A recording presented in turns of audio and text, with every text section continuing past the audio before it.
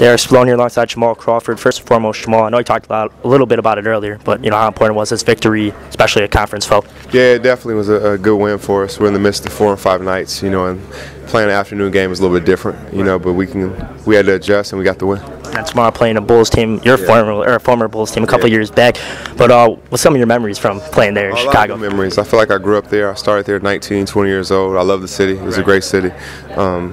We weren't all that good, but we started to get better. It was rough after the Jordan years, after they won all those championships. But obviously now, they've done a lot of things since I left, and hopefully they get back on track. Well, I got to ask you, because you went to University of Michigan. Yeah. What's your thoughts on the team this year? I know no Trey Burke and guys like that. What's your thoughts on the team this year? I think we'll still be good. I think last year was really our chance to go get it, and we had a chance to do it. But I think we'll still be good, and I think we'll be right there again then.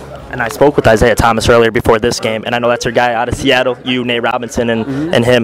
But I know you have a pro-am every year as well. How important is it to you to get back to the community? Oh, it's very important. I think that's everything. I honestly think that's the coolest part about being in the NBA. Besides obviously living your dream, it's the fact you can reach so many people in need and help so many people and give back, and that's really cool.